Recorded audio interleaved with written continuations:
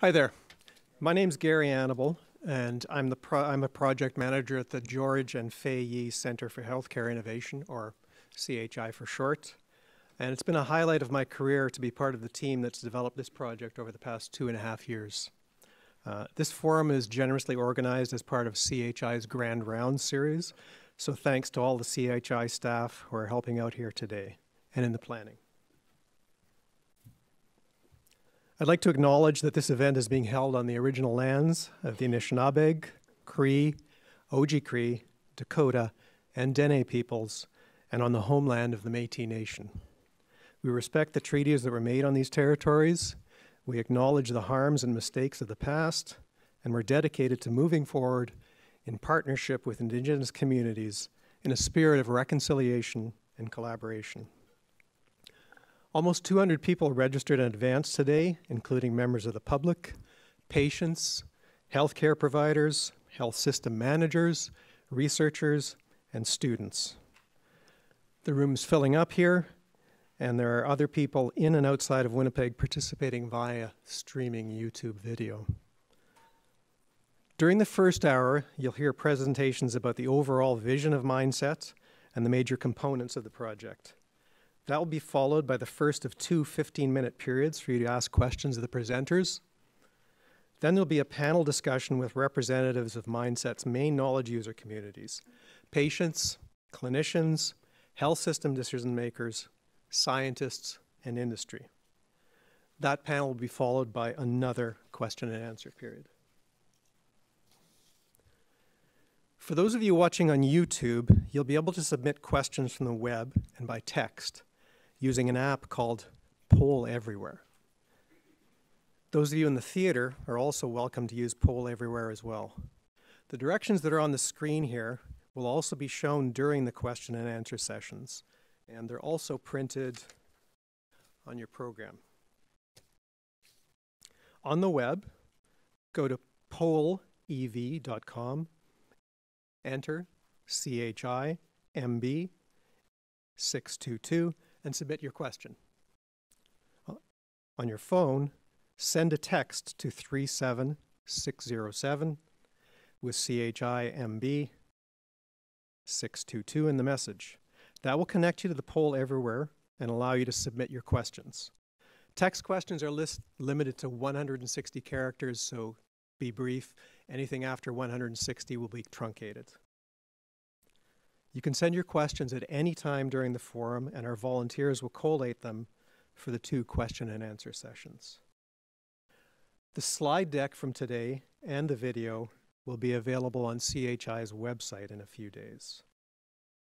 It's now my honor to introduce Dr. Peter Nickerson, the Vice Dean Research for the Wright Faculty of Health Sciences.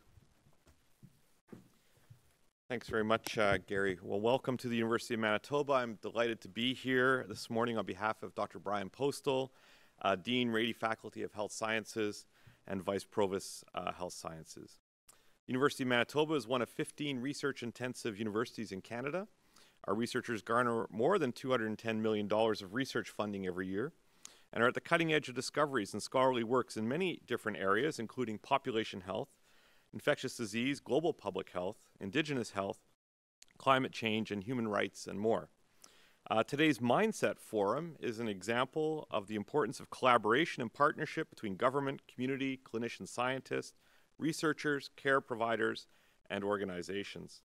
And I want to sincerely thank and acknowledge the Canada Institutes for Health Research and Manitoba Health Seniors and Active Living for their invaluable support on this project, of which you'll hear more about later at the funding announcement at 12:30 in the Brody Center in the atrium, so I'd encourage you all to come there as well. And looking around the room today, you will see the University of Manitoba researchers and graduate students, provincial and federal government representatives, hospital staffs, members of health and social service agencies, patients, and other members of the public. You'll hear more about the overall MindSet project this morning, and you'll hear from a truly diverse set of stakeholders and partners, including 3 University of Manitoba clinician scientists based in the George and Fay Yee Center for Healthcare Innovation, Cancer Care Manitoba, and the Seven Oaks Hospital Chronic Disease Innovation Center, who are leading the MindSet project. You're in for an illuminating morning. In closing, I just want to congratulate the team members of the MindSet project. and the George and Fahey Center for Healthcare Innovation, Shared Health, and all the partners for bringing people together for this morning's MindSet Forum, and what promises to be an important, stimulating discussion about Manitoba's new transformative integrative health data platform. And now I'd like to introduce Dr. Brock Wright, CEO of Shared Health and the Provincial Lead of Health Services in Manitoba, who will be moderating the forum this morning. Brock. Thanks very much, Peter, and very warm good morning and welcome to everybody who's in the room today and everybody who's online. I'd like to spend a few minutes and just put this forum into context for you.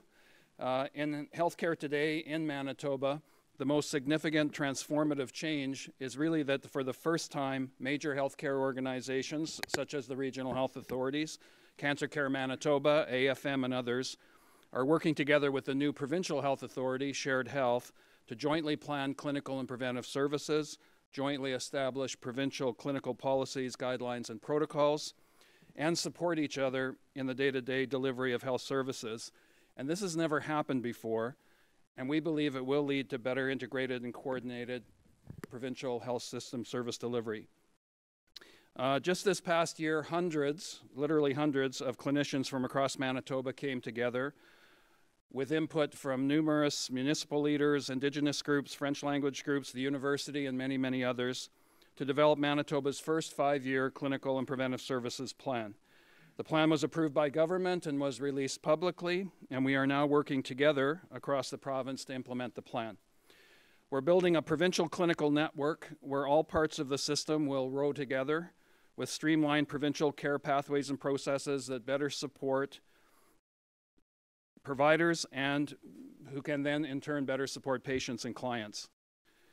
This provincial clinical network will address real priorities, such as the inequities in care that exist for Indigenous peoples and the growing demand for mental health and addiction services. It will shift care closer to home, from institutions to the community, and from Winnipeg to rural and northern Manitoba. It will introduce new collaborative care models that better utilize healthcare providers' expanding scopes of practice. And it will introduce new digital technologies and care processes to expand virtual care. However, all of this will require better access to real-time data and analysis and a closer collaboration with health researchers. Like the health system itself, our data systems have been quite siloed and difficult to access.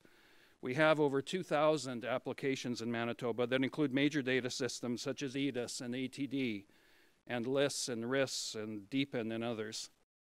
Some of the data from these applications can be viewed in systems such as eChart, but what has been lacking is what you will hear today referred to as an integrated provincial data platform, where data from these siloed applications can be downloaded in closer to real time so that they can be more easily accessed and analyzed to support many needs, such as health system planning, service delivery, quality improvement, system performance, and to support clinical and health systems research.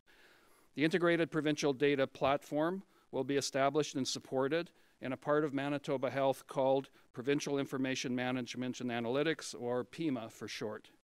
And that is what we will discuss today, is how we are going to begin to build this platform and how we are going to begin to apply it. MindSet stands for Manitoba's Integrated Data Set, and it's funded, as you've heard, by CIHR and the Manitoba government. It's led by Dr. Ryan Zerjansky, with co-PIs Dr. Marshall Pitts and Paul Commanda, and includes key partners such as PIMA in Manitoba Health, Digital Health and Shared Health, Cancer Care Manitoba, CHI and MCHP and the university, but most importantly, it's a partnership that includes patients. As you will hear, Digital Health, working with PIMA, will begin to build this integrated provincial data platform, and they will start by incorporating certain data sets that are needed to support 3 discrete research projects that you'll hear about today. The system efficiencies that accrue from these 3 research projects will then be reinvested to support new projects that will require data from other applications to be added to the platform. And that is how the integrated data platform will expand over time. So hopefully that gives you a little bit of context for the discussion today. Starting us off will be Dr. Ryan Zerjansky, right there. Ryan is a hematologist, a critical care physician, and a clinician scientist. He's a graduate of this university and an associate professor in the Rady Faculty of Health Sciences Center, Health Sciences Department of Internal Medicine. He is a hematologist at Cancer Care Manitoba and a senior scientist at the Research Institute of Oncology and Hematology. He has advanced training in epidemiology and the design and conduct of multi-center randomized trials, and he's the nominated principal investigator of the MindSet project. Ryan?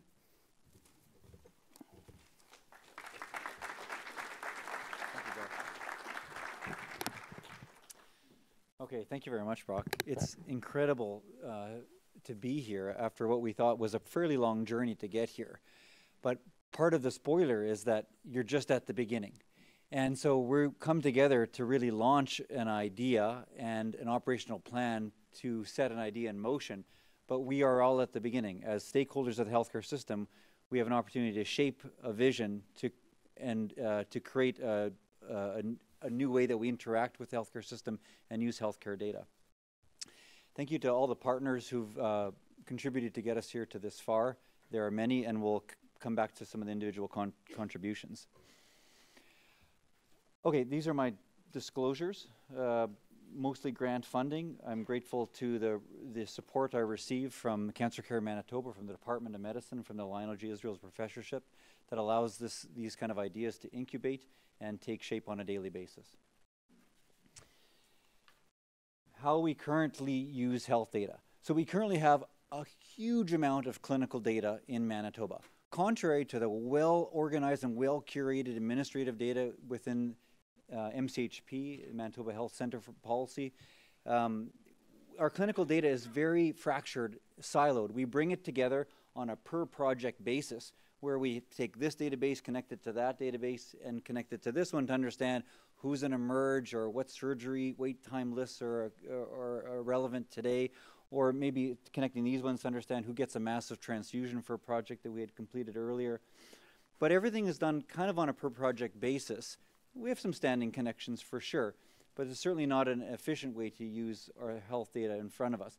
We know that data is really important to health decision-making on a day-to-day basis.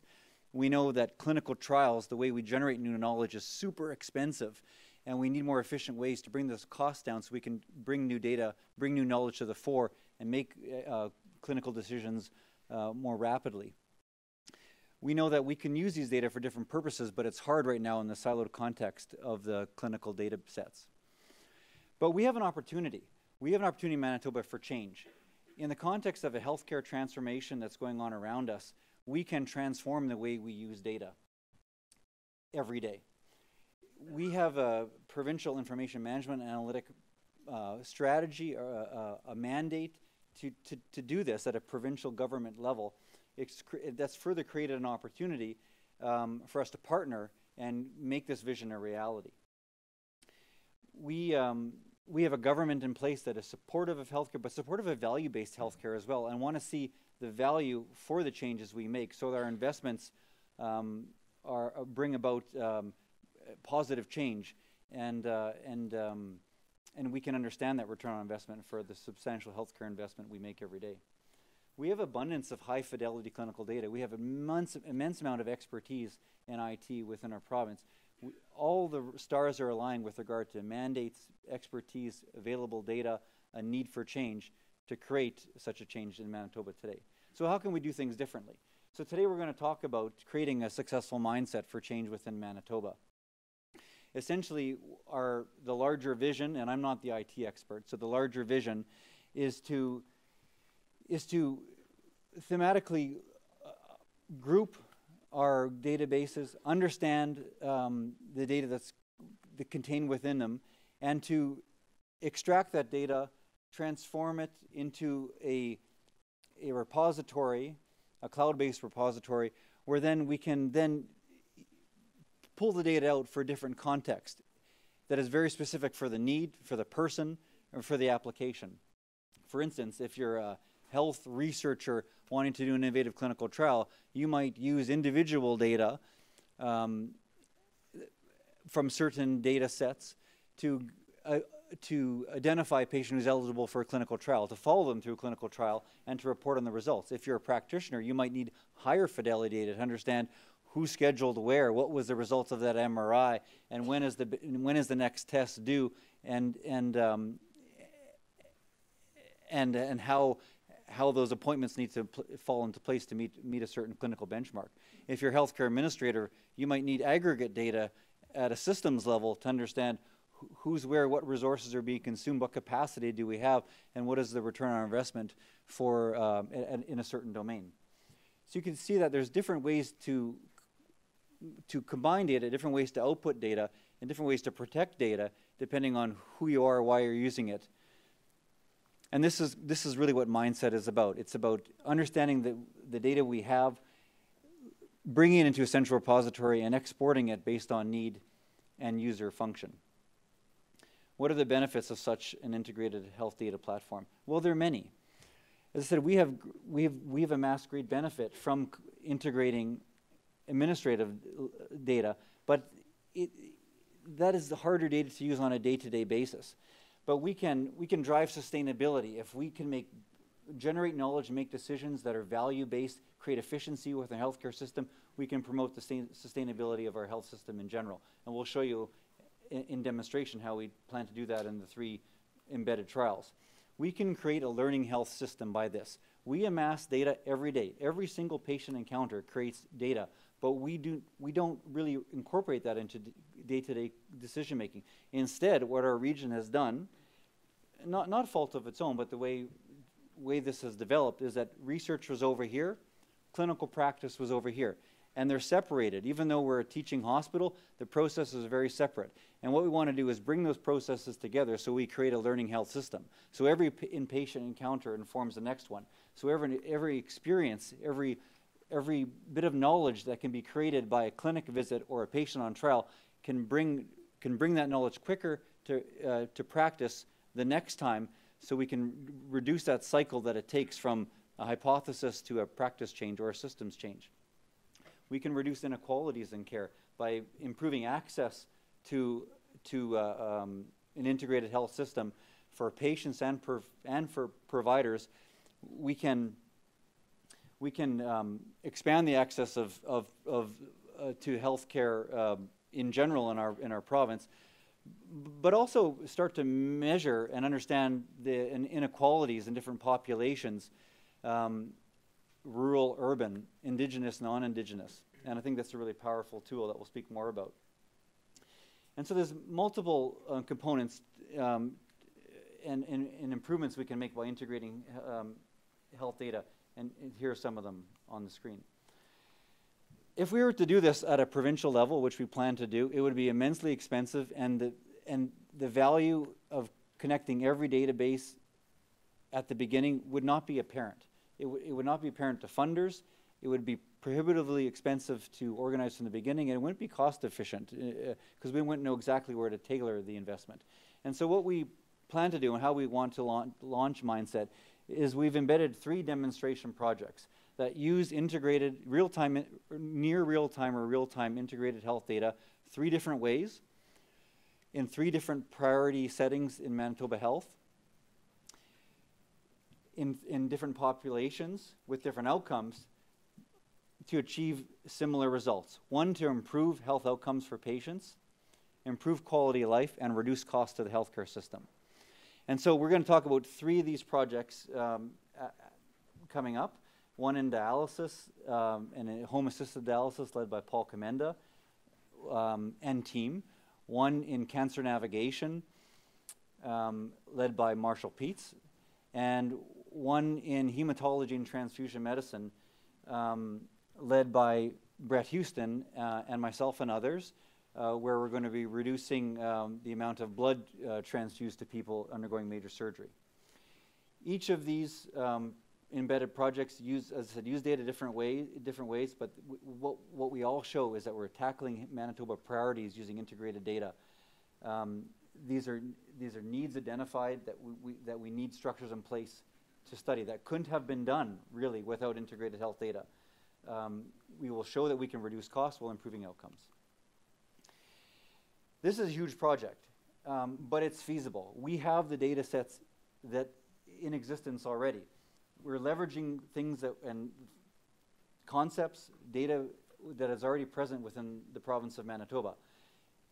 The next step would be to improve upon the data we have by embedding patient-reported outcomes or other important data into the healthcare system. We have a really strong, accomplished team, but incredible partnerships from government, within government, within our health region, patients, large institutes within Manitoba to make this happen. These diverse partnerships have really led us to this point today.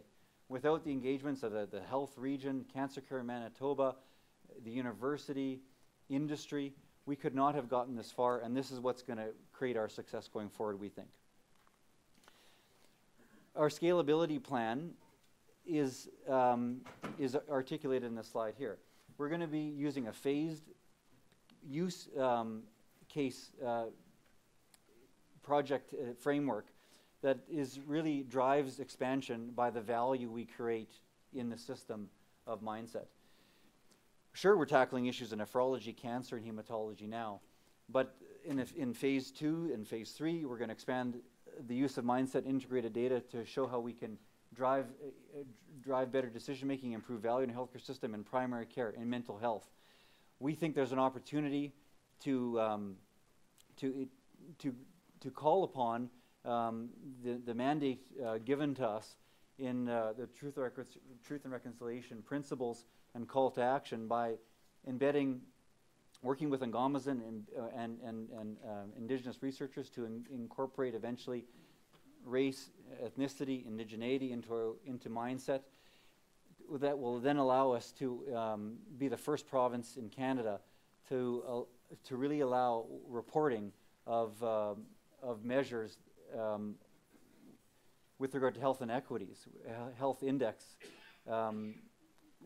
amongst Indigenous and non-Indigenous populations. This is an opportunity that does not exist in other provinces, and we can show that we can answer that call at a provincial level using integrated data. The idea is to expand the clinical data platform over time, again with these case use examples that are value driven, that tackle Manitoba priorities, that can be further cultivated by external investment that we'll talk to. Sure, there's challenges. There's no question there'll be challenges doing this.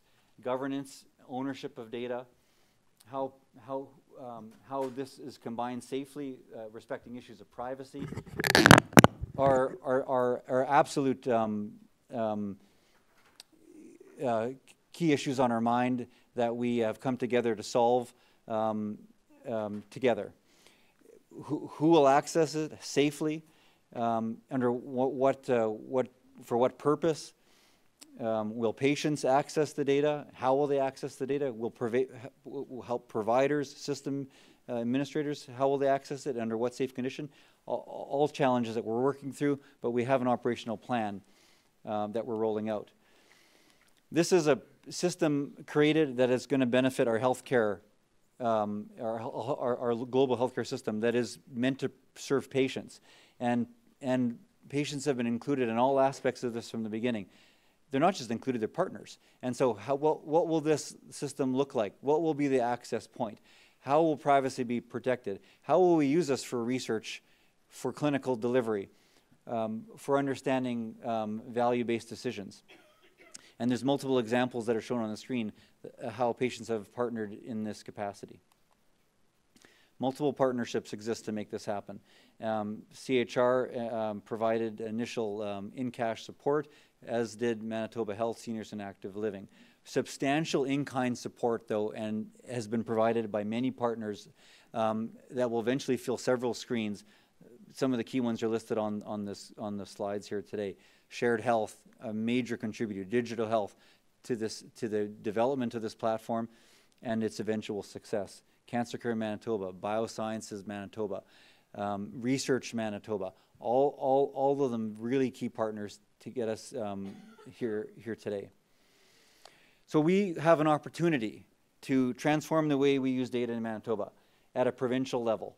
We can use this integrated healthcare health platform to address Manitoba priorities by leveraging existing data sets that will generate new knowledge in a fashion that's scalable, that's feasible, that will reduce inequalities of access and care in Manitoba over time, focusing on value-based decision-making in a context whereby patients are engaged from the beginning, so it's made by patients for patients at the end. We're not creating another data platform here. We're not creating a super database of all your health information within Manitoba. We're creating a mindset. We're creating a transformative vision for how we use healthcare data in Manitoba. Period. Thank you.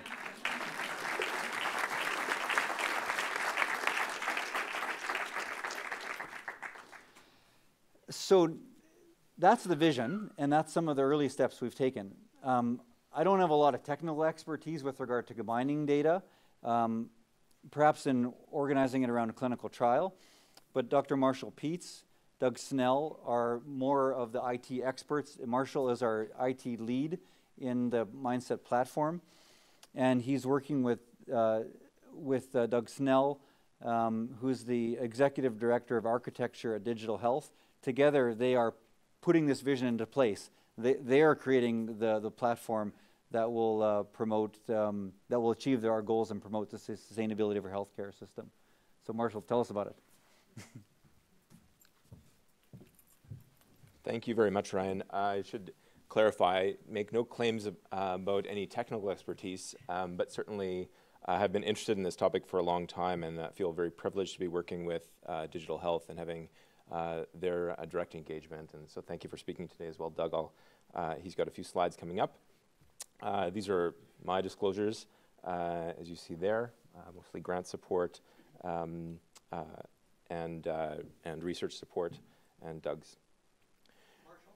Yes. Can I ask you and all of the incoming speakers to speak closer to the microphone, please? Yes. Is that better? Okay. Thank you.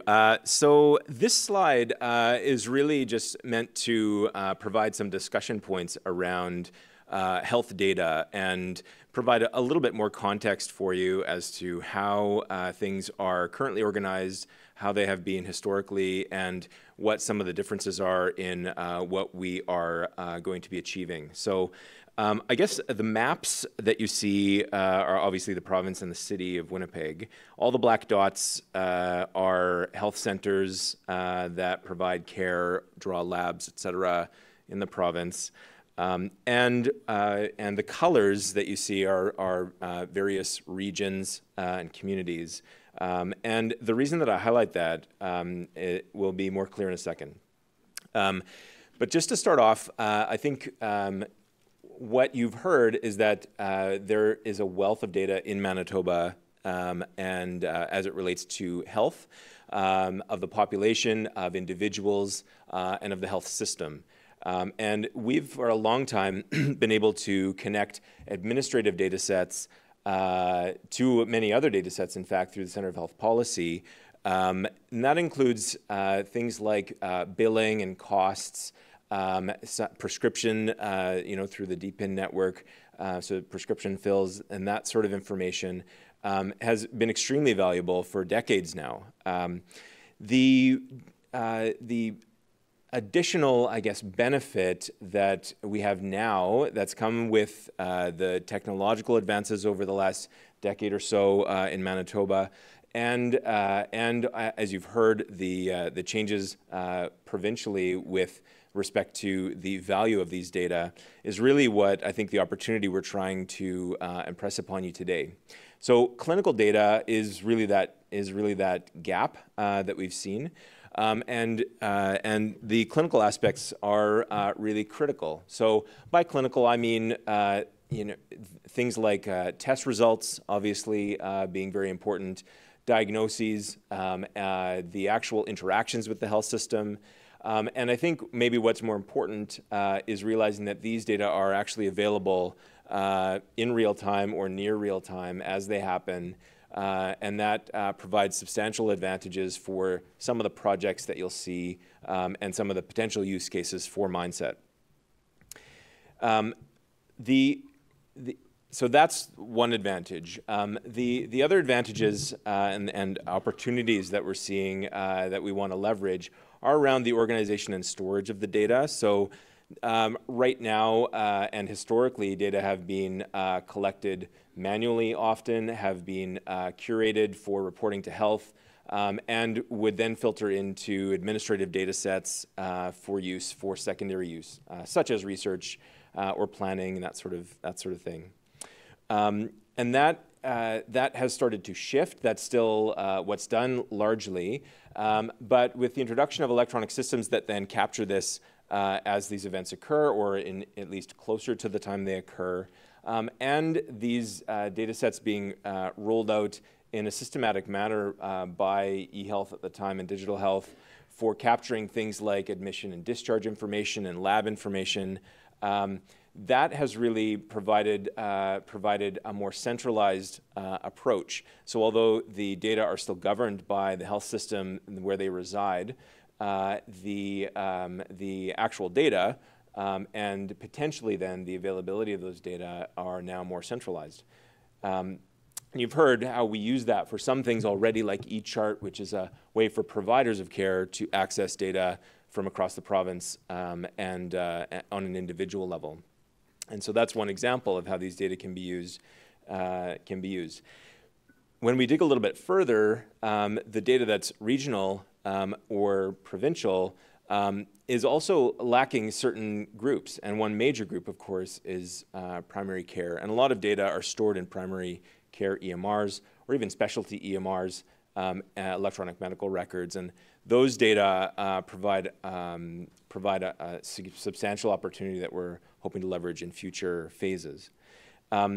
There have been major advances in the thinking around the governance of data, and as has been mentioned before, there's a provincial information management and analytics working group that's starting to tackle some of these issues. There's been a recent review of provincial health legislation on privacy through FIA, and so these are major advances that have not been available previously. We're also much more keenly aware of how data needs to be secured and have a lot more expertise in the province around how to provide access as required for certain use cases and secure it appropriately, and that really provides a big advantage. So this is a slide you've seen, but just to spend a couple of minutes outlining some of these data sets for you. So diagnostic data is probably one of the biggest data sets that we have in Manitoba. It's been connected to an individual and linkable to other data sets for decades through the provincial provider number, personal health information number, for almost everyone in the province. And so the ability for us to take what is a number of individual data sets for, say, someone's chemistry results or blood count results or pathology results or radiology results, all housed in separate systems, sometimes multiple systems across the province, but being able to organize them in a way that if we need all of the radiology scheduling information, we know where it's found, we know how to access it, we know what it looks like, what the structure is. And so if we're going to be pulling that into a system that then requires it to be output in a certain way, we can build it in that way to facilitate whatever you need. And so I will speak more about that, for example, with the Captain project as one demonstration project. And you can see, maybe a little bit hard to see there, but there are many examples of this through emergency department access, primary care that I've mentioned, the Cancer Care Manitoba databases, surgical information management systems, so all of the details around what procedures are happening when in the province. These are all data sets that are individualized at the moment, but have the ability to be harmonized and used in a larger way. And so those are examples of how this could work. And so for a particular purpose, we will be using data from these data sets that exist currently. for the projects as we're going to be talking about right away. And so with that, I'd like to ask Doug to say a few words, come and say a few words from Digital Health. Thank you, Doug. Thanks very much, Marshall, and thanks everyone. This is a tremendous opportunity. I can't. I know we don't feel it right now, but it's been a privilege to be invited here and to work with the PIs on this project. They have a tremendous vision. I think it's quite laudable. I'm excited. They're very visionary. They're full of enthusiasm, and it's a privilege to play some small part on the IT side.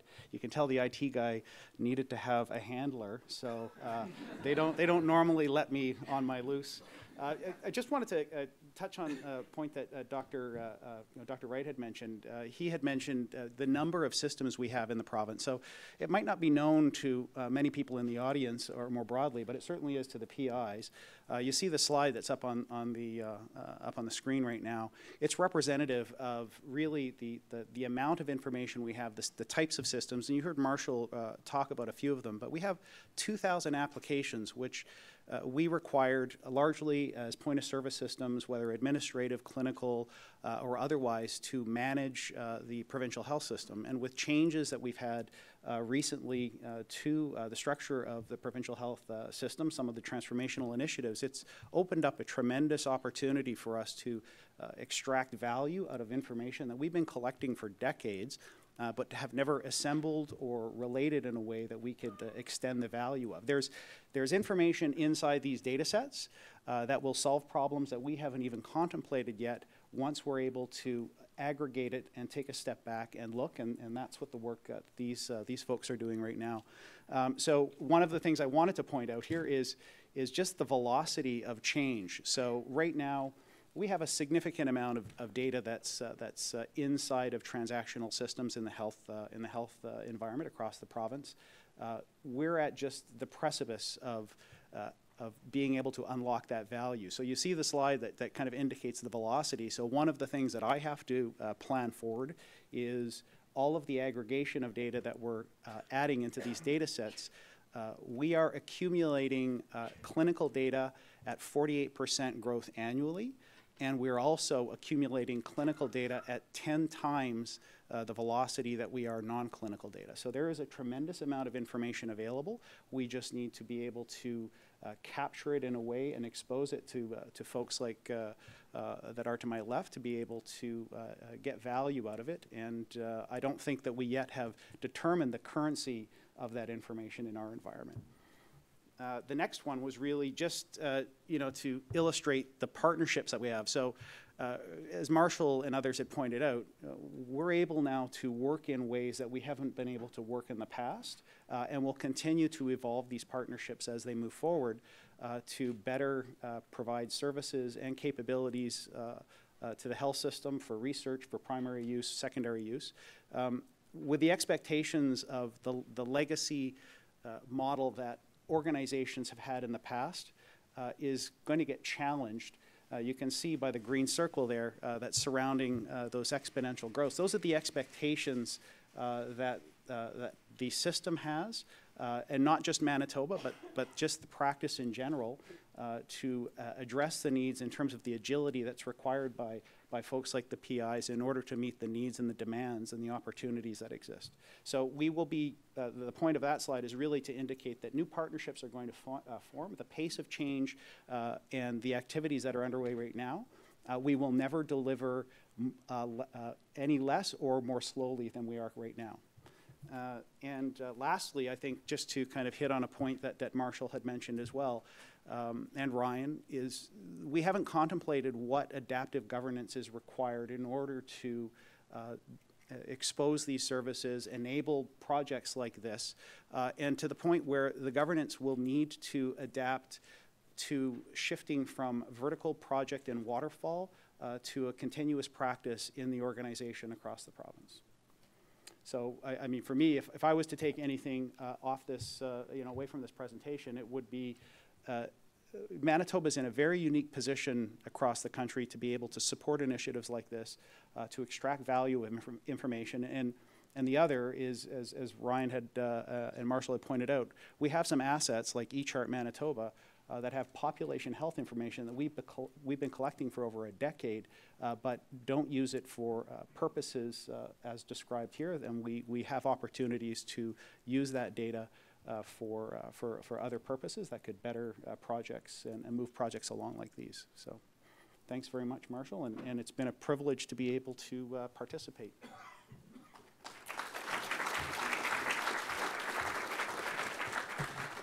So thank you very much, Ryan, Marshall, and Doug.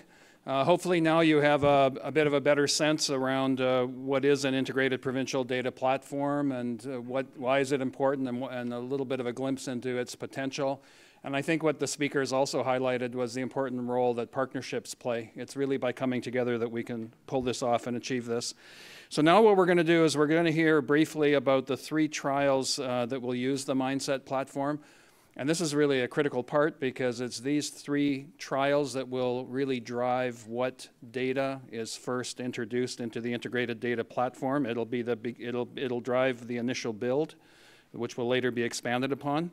So we're gonna start with Dr. Paul Commenda, who's a nephrologist, a research director for the Chronic Disease Innovation Center, and MindSet's health economics lead, and he will be presenting the Home First trial that demonstrates the value of assisted home dialysis to patients and the health system generally. He'll be followed by Dr. Marshall Pitts, who you've already heard from, who will show us how integrated clinical data can be used to assist patients with cancer to navigate the health system, to improve the quality of their life, and also improve the efficiency of the healthcare system.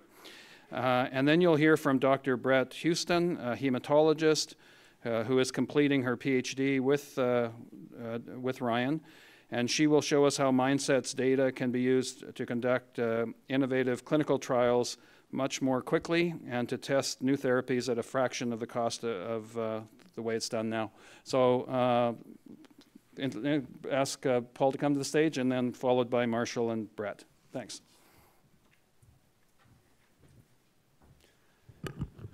Thanks very much. I'm not a scoliosis guy, but I'll have to hunch over a little bit. I'm the tallest member on the team. So again, this is all very theoretical right now. It sounds kind of exciting, but we need to kind of sink our teeth into some projects. And I think what you'll see, the projects that were selected are all quite diverse in terms of their partnerships, in terms of the health sector they touch, but also in terms of their approach to, I think the initial intent of the CIHR grant was to drive value for the system, which I think is a key theme in most of our discussions around transformation currently. Again, I'm Paul Commenda. The main disclosure I have is I am Chief Medical Officer of a dialysis device company that's pre-commercial in the UK. That's been in the last year or so, but I've been a home dialysis zealot or evangelist my entire life, so that doesn't play into anything we're going to talk about today. I'm the health economics lead, and I think really dialysis is something, if you're not aware of, it's life-sustaining therapy. In Manitoba, we lead the nation in kidney failure and dialysis rates, if not the world, in terms of the epidemiology of disease here. More sobering is a dialysis patient, even within the city of Winnipeg, costs about $60,000 to $80,000 per year, and that's really consistent across multiple costing studies. So we spend a ton of money on patients receiving life-sustaining dialysis.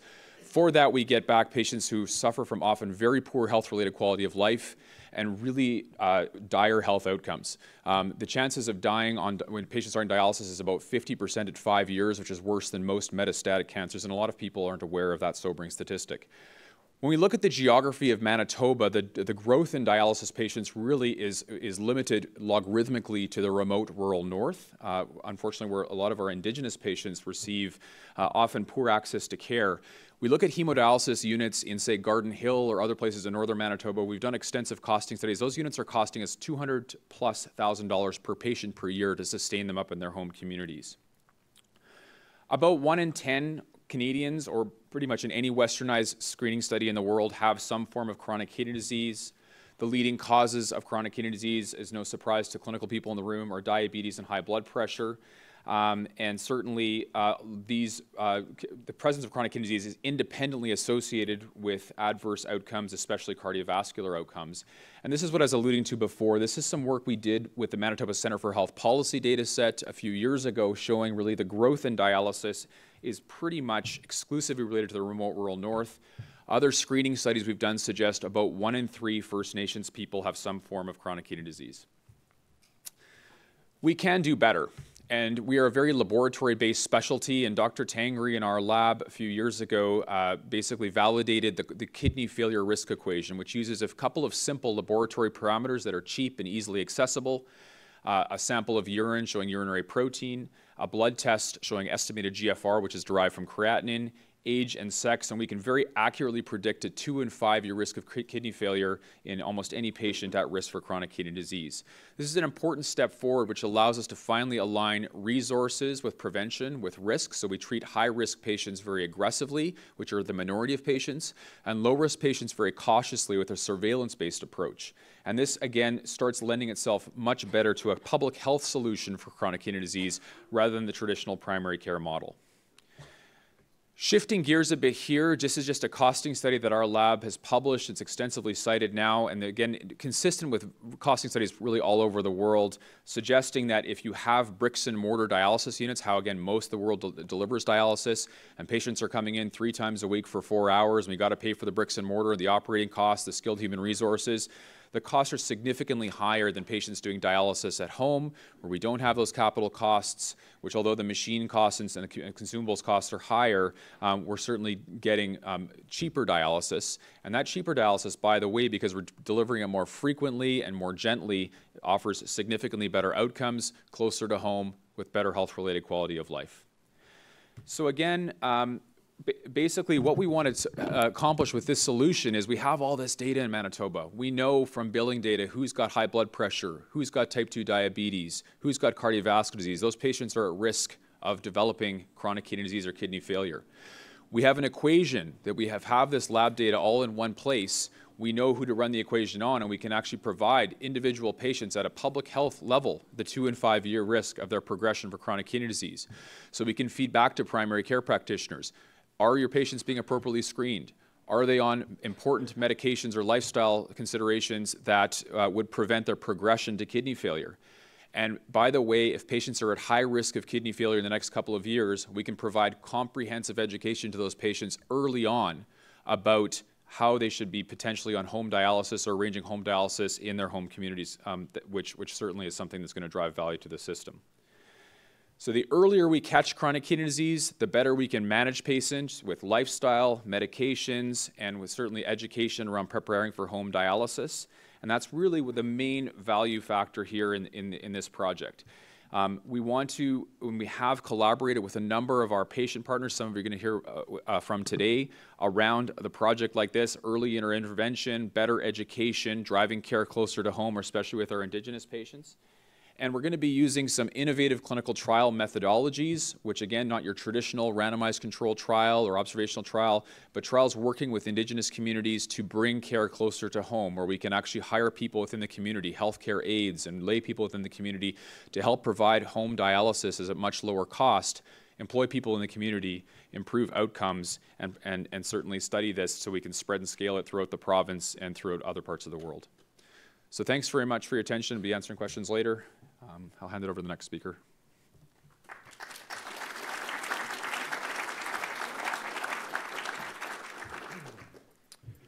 Thank you. So it's an honor to be able to speak about our component of this project. So so our study is called the Captain Study, and it's something that a large group of us have been working on, especially Kathleen Decker, who's in the audience, did a lot of the initial work around this and has continued to be a major collaborator.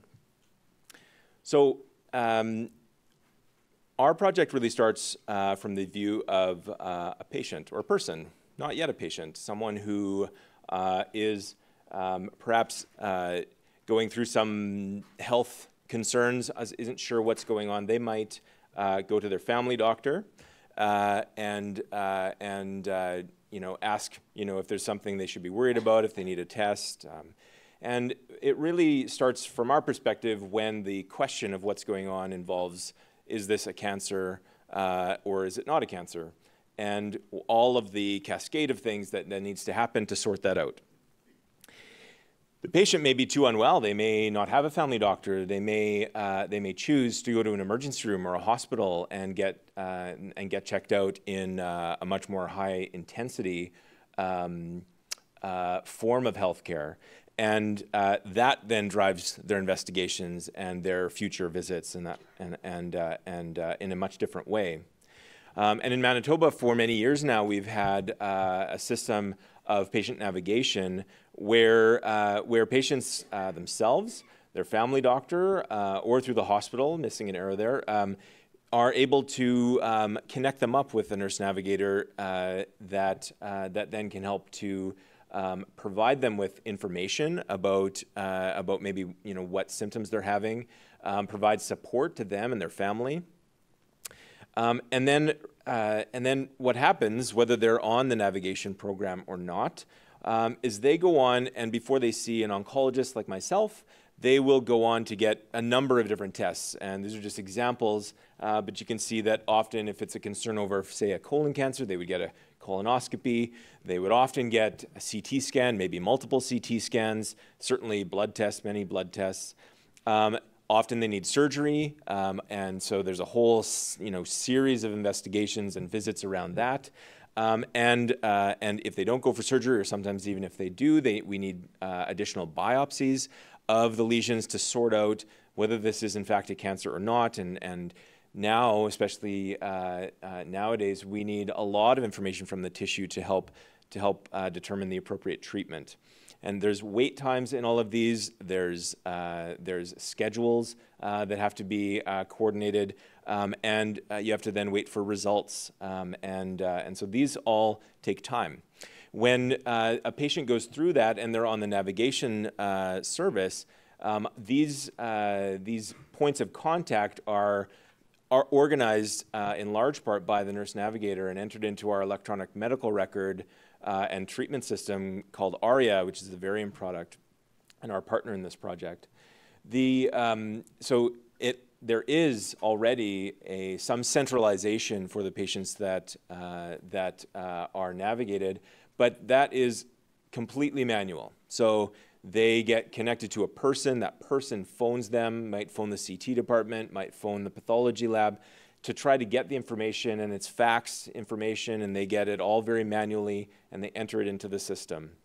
And they do a lovely job, but it's very, very demanding on time and is not very efficient and could be improved. And the truth is, of course, these are all discrete contacts with the health system. These all are then trackable and traceable and have electronic footprint that is connected in systems that we could have access to. And the proposal that we've put forward in the project really is trying to connect those systems using the data that we need to help support patients through this process and getting on to treatment. And unfortunately, it doesn't look quite like this. It looks a little bit more like this, where people will go to the hospital, get a couple of CT scans, they might get a biopsy or a blood test, they then go, they're well enough to get home, they go home, they might wait for a while, they might talk to their family doc, they might not, they go back for a CT scan because something was missed or something needed follow-up. The pathway is not linear, and it's very difficult for then someone to try to help pull people through that process, and much harder, of course, if you're a patient and don't have that connection to a navigator. You are essentially doing it on your own or letting the system organically get you through the process. And that is high stress, and that is something that could be improved. So the CAPTAIN study initiated years ago, quite a few years ago, and at the time, and since then, we've engaged patients in the process, navigators, oncologists, and other physicians. We've engaged our provincial partners, and as you know, with digital health and shared health, and vendors to help us with what these solutions could look like. And really, we would not be here if we did not have that type of engagement. And the real question was, can we develop a single source for this information, or at least have all of those different sources populate a single source? We really want this to be viewable, of course, by the navigator. That's really where this all started from, was giving more power to that navigator so that it's less manual, they can intervene more, they can provide more direct patient contact or share more information, and can do so more efficiently. Are we able to then, if they're managing this, is there an ability to reduce the number of CT scans or hospital visits, very expensive contact with the healthcare system, and reduce time? And so those really are our questions for the study. However, that only goes so far. We obviously need to empower patients, and what we heard clearly from those partners was having access to their information would provide them with more autonomy, more ability, less fear, less anxiety around what's happening. And so providing patients with access to their schedule to know that they're on track, to know what's coming up next is really critical for us. And of course physicians, so their family physician or the oncologist or others involved in their care would want to know potentially where they are on that pathway to make sure that their timeframes are being met. And I should say in the background, a lot of that initial work involved coming up with what those diagnostic and treatment pathways were for the major cancers. And so we really have a lot of background information to fall back on for this. So the goal is to take this messy pathway and harmonize it and provide those data sources to go into a single point of a single record. And so for us, what it means at Cancer Care and for our patients is bringing information from those disparate systems into our electronic system, organizing it so that we know what the patient's schedule is. We can then calculate using the software tools that we're going to be provided and that we're working to build with our partners in Varian, so that it is organized in a way that patients and navigators and providers are able to know when someone is at risk of taking too long to get a certain test and can actually intervene, so that patients can know what is coming up next. And that's really what the solution is that we're trying to provide by linking those data sets.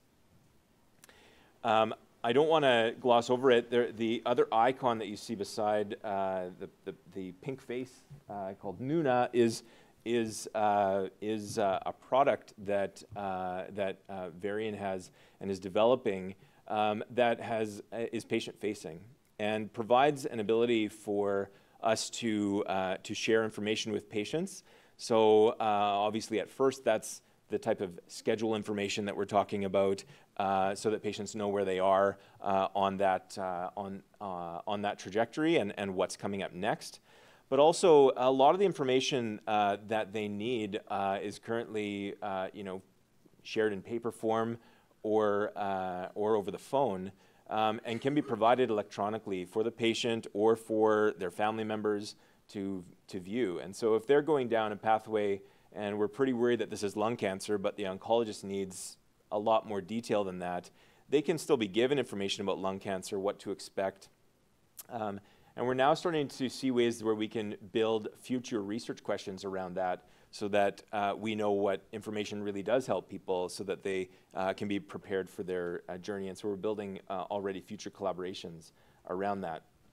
And so the goal then really is to provide that single system and provide different views of that system. So the innovations that our study is meant to bring are really around the integration of these disparate systems that I've briefly touched on. Use the primary data to support the care differently, because these data are available right now, and instead of calling and speaking to someone asking when so-and-so is booked for their CT scan, it can populate a system so that they can view it. We've used an innovative trial design, and so my team can speak more eloquently than I about this, but essentially rolling out this solution in a stepped approach allows us to really measure the advantages or disadvantages of building a system in this way and integrating data and providing access in this way. And the truth around that study design is it allows us to then iterate and go back to improve the system in ways that will really benefit people most. we want to provide patient access, and that is something that we'll have a lot of discussion around it to make sure that that is done in an appropriate and secure manner, but really putting access into patients' hands for this aspect, I think, is critical. And we really do find that the partnerships that we're building are really setting us in the right direction for future projects and allowing us to really think about health differently and how we can innovate within health. And so there's a lot of future potential, I think, with around the way that we're using these data, and look forward to the project. And so thank you for listening to me today. That's all I want to say. Happy to answer questions later. I'd like to ask Brett to come up, speak about traction. Thank you.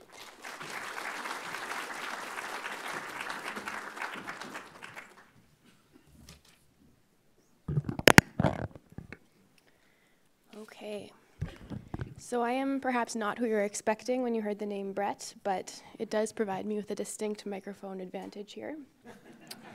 So we are going to be talking about the use of the data platform to facilitate more innovative clinical trial methodology. Beyond specific funding for traction in my graduate studies, I don't have any other conflicts of interest to disclose. And so traction was designed because perioperative bleeding is the second most common cause for transfusion in patients who are admitted to hospital. As blood is an expensive and limited resource, our goal here is to evaluate whether or not the routine administration of this medication can reduce the need for transfusion in patients who are undergoing higher risk non-cardiac surgery. To do so, we've designed a large 8,000 patient multi-center randomized trial. It comprises a diverse patient population with a large representation from patients with malignancy who are at particularly increased risk for transfusion and perioperative complications around the time of their surgery. So clinical trials are required to inform best practice, and yet they're expensive and they're inefficient. And they're predicated on the use of research personnel who function entirely in parallel with the delivery of healthcare. And in doing so, there's a long time from trial inception to trial completion, and it causes an unnecessary delay in terms of our ability to answer key questions and to provide an improvement in quality care to patients. Another challenge with traditional randomized trial methodology relates to that of consent. And so while it's imperative to respect the patient's autonomy with respect to their rights to choose to participate in research, over time there's been increasing regulation with respect to this. And paradoxically, patients actually know less or little about the specific trial methodology despite increasingly lengthy enrollment procedures. And so it's these infrastructure barriers that have created challenges or that have inhibited Manitoba from leading large clinical trials, although now, with the advent of this integrated data set and MindSet, times are changing and that's less likely to be a concern. So this is a crucial step towards the development of a learning health system, as Ryan had alluded to previously. We already capture clinical data regularly with our patient encounters, but now we're able to readily utilize this patient data in a research capacity specifically. This substantially reduces the costs of clinical trials. So using traditional methodology, it's estimated that traction would cost somewhere in the realm of $8 to $10 million to complete, also a number of years. With the use of the integrated data platform, we estimate that we can complete this trial with a budget of somewhere around $1.5 to $2 million, so really quite a fraction of the original cost. It also means that more trials can be performed. It means that patients and investigative teams have more opportunity to participate in research, which really forwards us with the opportunity to answer these important questions that are meaningful and to impact patient care. Traction is really on the cutting edge of trial methodology, which has garnered international attention as of recent. This trial was designed with input from our patient partners to really shape a risk-adapted consent methodology that emphasizes patient-oriented outcomes rather than investigator-led priorities. Now, MindSet provides the infrastructure to electronically identify the patients throughout the duration of our trial, but also to capture our outcomes without the need for a manual research coordinator. And that this is really the key element that reduces the cost to only a fraction of what they otherwise would be. Now, this new trial design is new in Manitoba and quite frankly in Canada and beyond as well. But by challenging ourselves to push the envelope with these methods, these can be translated to future studies in our Manitoba population. So MindSet and Traction have provided numerous opportunities to build capacity, particularly with respect to data integration and the analysis of complex data. It's also provided a unique opportunity for the next generation of clinician scientists and will enable and facilitate the recruitment and retention of successful clinicians, but also successful clinician scientists and investigators. So we expect that Traction will improve patient outcomes and forward a new standard of care with respect to perioperative medicine. We plan to foster sustainability by both preserving Canada's blood supply, but by also reducing overall cost. So with the routine administration of this medication, which is really quite inexpensive in and of itself, we anticipate that this will work out to approximately $600,000 in cost savings on an annual basis, and that's just in Manitoba alone. Of equal importance, MindSet's laying the foundation, which is needed to create the learning health system. And a natural extension of this premise, which is the integration of the delivery of healthcare with research conduct, is really the comparative effectiveness trials. So every day on the ward, when we see a patient, there's numerous questions that come about. Someone's admitted with pneumonia. Should we treat them with antibiotic A or should we treat them with antibiotic B? Should they be treated with 10 days? Should they be treated for 7 days? And historically, we haven't been able to answer this question. Using traditional methodology would cost $5 million in 5 years, and so it's not practical or feasible in order to ask these types of questions. And yet, now with MindSet, addressing these knowledge gaps could really become a reality. So I have to thank a lot of funding sources and team members. And I think, is it Ryan? Perhaps I'm done. Somebody else come up here.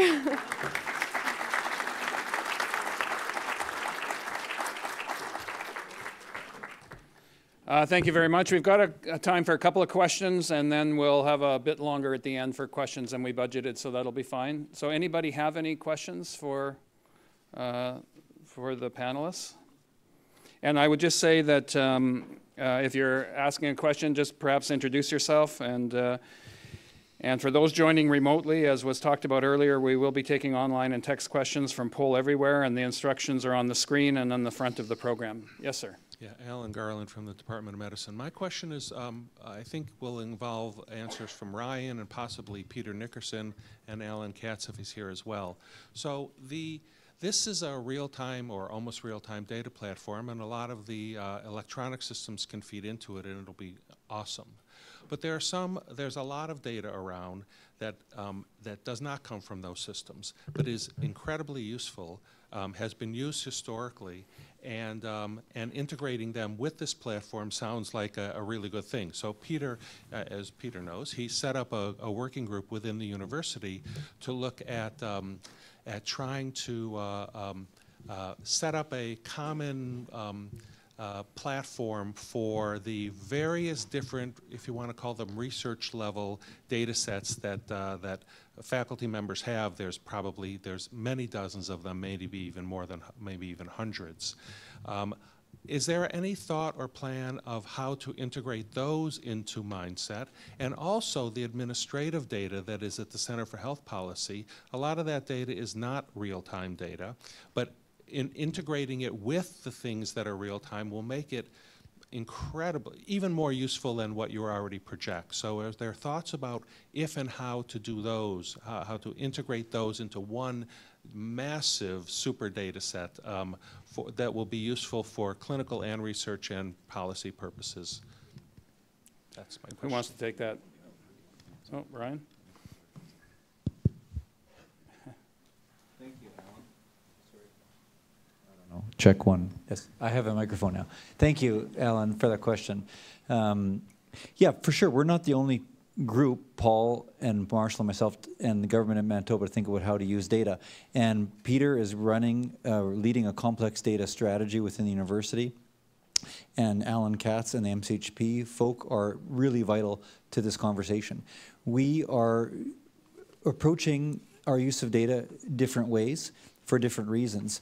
We will develop a playing field together that allows us to play to our strengths, MCHP administrative data, complex data, omics, storage, analytics, and MindSet real-time clinical data for decision making together in a way that allows all three partners to be at the table well represented, serving different functions, overlapping where we need to, and separating and playing to our strengths when appropriate. Absolutely. Okay, I think at this point we'll bring our panelists on, and we're going to bring the principal investigators back to have a joint Q&A just a little bit later, but we'll hear briefly from the panelists. So if I could ask the panelists to come onto the stage. And while you're coming on, I'll introduce you. These individuals on the panel are key knowledge users who obviously see a real opportunity with MindSet. So we'll have a little bit of a discussion, and then we'll throw it open for question and answers. Kathy Woods, Kathy, you want to raise your hand? Kathy Woods is a patient partner, so one of our patient partners in the CanSolve Chronic Kidney Disease Network, as well as co-chair of CanSolve's Indigenous Peoples Engagement and Research Council. I think we've got a slide. Pardon me? 2 slides. Right there? Oh, no, backwards. Okay. And then we have Alex Singer. Alex, if you could raise your hand. Alex is a Winnipeg family physician and an associate professor of medicine in the University of Manitoba. And then we have Dan Skorchuk. Dan, if you can raise your hand there. Dan is the Assistant Deputy Minister and Chief Financial Officer with Manitoba Health, Seniors and Active Living. We have Peter Nickerson, who spoke earlier, and as you know, is the Vice Dean Research of the Rady Faculty of Health Sciences. And we have Tracy McConaughey, who is the President of the Bioscience Association of Manitoba, an organization that promotes the growth of the bioscience industry in Manitoba. So those are our panelists, and we'll start with our most important, the patient voice. And so I want to turn to Kathy first, and we'll just pass you the mic, Kathy. So obviously we've heard today about MindSet and the integrated data platform, and really just want you to comment, if you could, on do you think that moving in this direction will result in better care and improved health outcomes for Manitoba? And do you think it'll be an opportunity or be an important tool to reduce health inequities, particularly for Indigenous peoples, but also other underserved populations as well? Well, to answer the first part of the question about whether it will provide better health care, as a patient partner on a kidney research project, to be able to have access to more information for people. But I also think that you really have to look at in terms of the permission granted and all of those things, that people understand what their information is going to be used for. And I think if people understand what their information is going to be used for, then they'll be more likely to participate and be part of it and to know that it's a good thing. And from my perspective, speaking as someone who was diagnosed early with kidney disease, to be able to have those things done in a timely manner, I think is really important for people, and that's something that they really have to look at. The other part of the question about the inequities for us as Indigenous people within the healthcare system, I think that in reality it has a long way to go. I think that we're there. I like the idea of the partnerships, about developing the platforms and developing them together, because you know, as we know about kidney disease, that it affects Indigenous communities to a greater extent than non-Indigenous communities, and that you have to look at having access to that information, but also having partnerships with Ongosming, partnerships with First Nations I always get it wrong, First Nations, Finism I call it, Social Secretariat of Manitoba, and have partnerships with them to be able to share that information and for everyone to understand what that information is going to be used for. And I think if us as patients understand that that information will lead to better service delivery and better care for us as patients, I think that the consent and everything, and everybody's always concerned about what's going to happen to their information. It's out there sitting on some cloud somewhere having a good time, and who's going to access it and what's going to happen to it. And I think if you involve your patients more in your studies, and you involve your patients not just as patient advisory. I think patient advisory committees are great, but I also think that there's a lot more that patients can do to be involved in projects, in determining the questions, the research questions, all of those things. I'm heavily involved in our kidney check project. Attend a lot more meetings than I'd like to, but it's really, really helpful for me as a patient to understand where my information's going and what's going to happen to it. And we need to provide that information for folks. Excellent, excellent. So, Alex, just building on Kathy's patient perspective and reflecting on your own practice, can you comment at all on what some of the challenges are with the current access to data that you have? Does it contribute to any gaps in care or frustrations? And how would moving in this direction with MindSet potentially create a better opportunity for providers as well? So I think it was said earlier in some of the discussions around the fact that our data right now is mostly siloed. And so it doesn't operate the way that the sort of rest of the world of our data exists. So I and probably most people in this room carry around a supercomputer in our pockets, which is far more powerful than most of the computers we would have used 10, even 15 years, 15 years ago easily. Whereas when I go to my office, I operate what I sometimes refer to as an electronic paper record. It is a computer, but all of the processes are essentially paper processes. I print prescriptions, I print lab recs. Patients take those pieces of paper off to some other provider, a pharmacist, a lab, and then their care is conducted and the data is re-entered into a whole new silo. And so the barrier becomes, as a clinician, when I'm trying to look across those systems, if I want to understand, did a patient take their medication, for example, I have to then pull up a different system and have a look and kind of do some math in my head, which I'm terrible at, despite the fact that I use databases for research. And then I have to say, well, maybe they did take the medication, whereas I can't actually measure at aggregate in any way, nor can we look at it at the system level. And the same is true with scheduling and requisitioning and all of these things where each system, so as a clinician, each system stands alone. I can't tell the patient when their CT scan is booked because I don't have access to that information. And wouldn't it be great if, as the patient was walking out the room or walking out the clinic, they could go ahead and book their scan or their appointment at the lab, or have their prescription delivered to their house just because I had prescribed it, which are not terribly fantastical. All those things exist in other industries, right? That's how you fly a plane, access your banking, order books. So I think we can get there, and I think the technology exists, and this is a first step to bring healthcare into that kind of technological capacity so that as a clinician, I can access those services. As a patient, those services can be accessed and viewable in real time, and they can actually see when their appointment is booked on their cell phone. I mean, I know that I'm flying on Saturday, and I know exactly when I'm flying, and I know that if the flight's delayed, I'm going to get an email. That doesn't happen with CT scans or my visits or many other things in the healthcare system. So I think we're moving in that direction, and that's exciting, and I think we can get there because this is, while it's innovative in healthcare, it's actually not terribly innovative in other industries, but I won't. That's excellent, thank you. Thank you very much. So Dan Ryan's often identified you as a kind of Ryan's identified you in the past as a major supporter and sort of driver of this whole initiative. You've heard from Alex some of the struggles that clinicians have with our current system and the opportunities this opens up for healthcare providers. What about kind of decision makers and folks at your level in the broader healthcare system that are trying to look for efficiencies and manage? Are there opportunities that you see here? Yeah, thanks, Brock.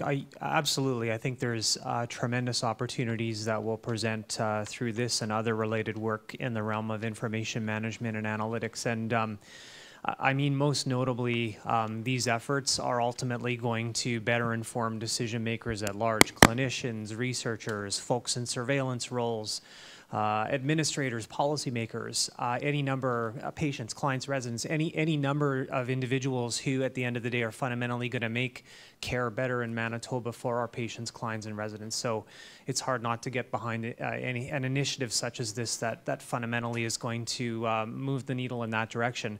But certainly speaking specifically from the department's perspective and some of the role that we play, I can definitely see the efforts and the systems at hand in terms of better informing policy development in the realm of the department.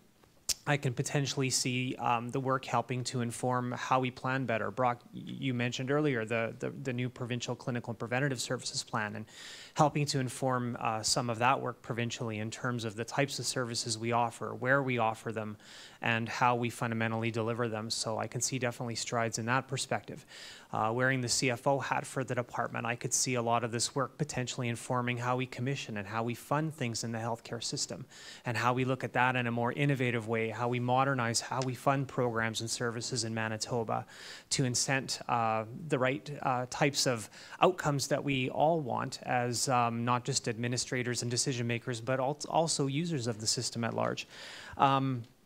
As well, I would also add an oversight in terms of how we oversee the healthcare system as the department, and looking towards, again, more integrated data sets, looking at data in more real time, I think is going to allow us to effectively oversee the system in a much more better light, not just at individual levels, but organizational levels and provincial levels as well. So I think there's lots of opportunity, and the sky's the limit. Excellent, thank you. Peter, you've provided really tremendous leadership in the last number of years, not only within the university, but within the broader healthcare system, trying to bring all the various players together, to advance research generally in Manitoba, not just, strictly speaking, university-based, although most of the research that's done does involve individuals with a university appointment. But so with regard to MindSet and where we're wanting to go, what will that do for our research capacity, not only in the university, but our ability to do research generally in Manitoba? Yeah, thanks, Brock. I think, the Faculty of Health Sciences is actually uniquely placed because we are fully integrated in the healthcare system. So we're not siloed in the university, but in fact, as you heard from the clinician scientists today, the faculty themselves are embedded in the service delivery of healthcare. They have questions that are coming up constantly, and they need data to answer those questions. It's really, I think Ryan said it earlier on, it's about the learning health system. And I think that's what we're all talking about today at every level, patient, administrator, policymaker. How do we learn and evolve our system to deliver ultimately better patient care in the most effective way possible so that we actually have with the limited resource, the most impact. So I see the MindSet as really being a critical element of the real-time data, bringing it together to inform all of the things we've just been talking about. Our researchers need that type of data to work off of, to really do quality improvement, if nothing else. And then to answer Alan Garland's question earlier, we have immense depth of data that goes back into the 60s with the Manitoba Centre for Health Policy. So linking and integrating data systems that are both real-time and longitudinal, we can actually understand how, when we change policy, we can model out and simulate how that's going to impact outcomes in the long run. And then we can check our ideas into the future when we change something today. 5 years from now, using our longitudinal data sets, did that make the impact that we thought we were going to have? So those are two major elements. But the bigger thing I would say is, we need a workforce to do this. And one of the major focuses of the university is to train and to train the next generation. And when we heard about the e-health system and really the analytic systems you're looking at building, you need trained individuals to do that. And what our mission is really to provide that level of training. So we've been recruiting around our complex data strategy leaders in data. We've had 3 Canada Research Chairs, one in artificial intelligence, one in data curation, one in informatics. And by building these types of training environments, we will have the workforce to deliver on the research and the quality improvement and the system development that you want to have. And within that training environment, if we don't have data platforms like MindSet, we can't train our future students. So I see it as really a symbiosis between both the university environment and the health system, and we'll all win together with this type of a platform going forward. Excellent. Thank you very much. And Tracy, a lot of healthcare services, many healthcare services, of course, and much of research is, or a lot of research is funded through public funds, and we all know where public funds come from. So I think we all have a real interest in trying to stimulate economic growth, particularly in Manitoba. And one area of opportunity is the bioscience industries that you represent. So in your view, how does this initiative, will this initiative support in any way further partnerships between industry and the broader healthcare system to advance economic growth? Yeah, so we see quite a few points of intersection. We view the industry as individuals who perhaps have an affiliation with the universities who see an opportunity, see a need, and want to create that and start their own business. We have other entrepreneurs who maybe came from another sector, say aerospace, and are creating their own companies. And then we have larger existing corporations from across Canada and around the world who want to intersect. So there's benefits for all three of those. In that startup level, there are those who maybe have an idea or a concept, and the work that's going to come through MindSet will help to validate and answer those questions. How significant of a problem is this? What is the opportunity? What is the impact that I can have on patients? What is the impact I can have on savings in the healthcare system?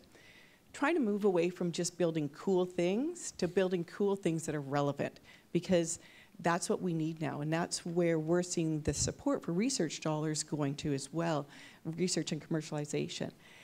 The other economic opportunity for Manitoba is with some of the larger organizations who have existing products, technologies, therapeutics, who need to assess and evaluate where those products are and what is the real world use of it. You referred to, is that patient taking their medication? Are they using their device correctly? We make investments on these products, but are we getting the desired outcomes?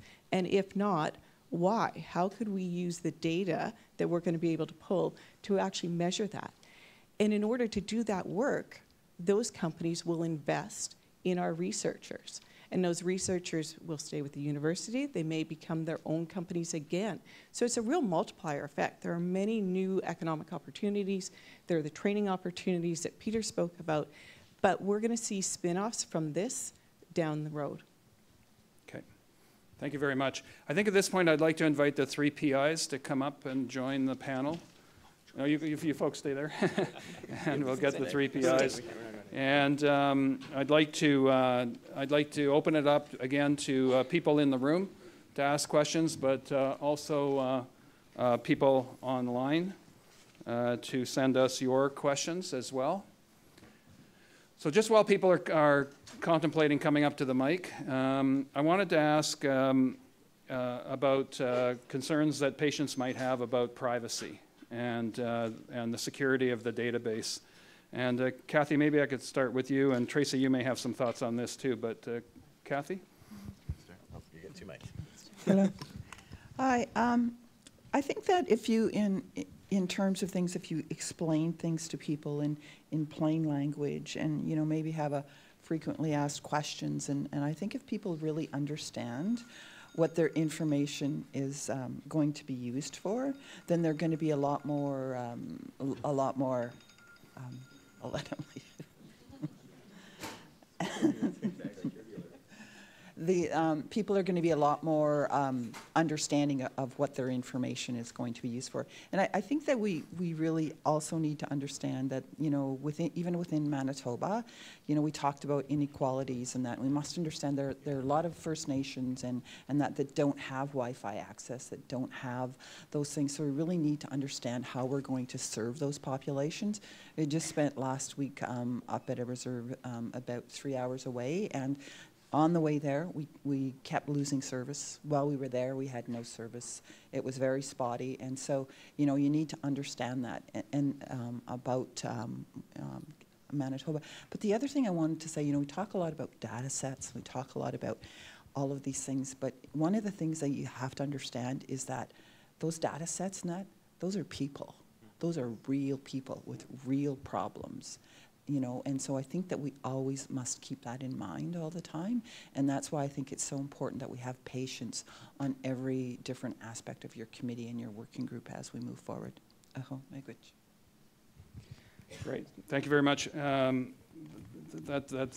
certainly provides kind of some reassurance, I think, for patients. Tracy, sometimes when people hear about industry partnering with the healthcare system and doing research, they get kind of nervous about our industry going to have access to patient data and information. What would be your response to that? So it's sort of a twofold answer. One is I think it's important to make sure that we inform and that patients understand that what's the intersection is industry is asking a question. And the researchers, the stewards that are up here today, are the ones who are doing the work. And there's a distinction there. I use, if I can, a fairly simple analogy is it's like when you go to a restaurant and you request a bottle of wine. You request a bottle of Merlot. And you don't know all the pieces, all the grapes that go into it. And if you think of each of those patients as a little piece of that grape, they contain things that contribute to the data set.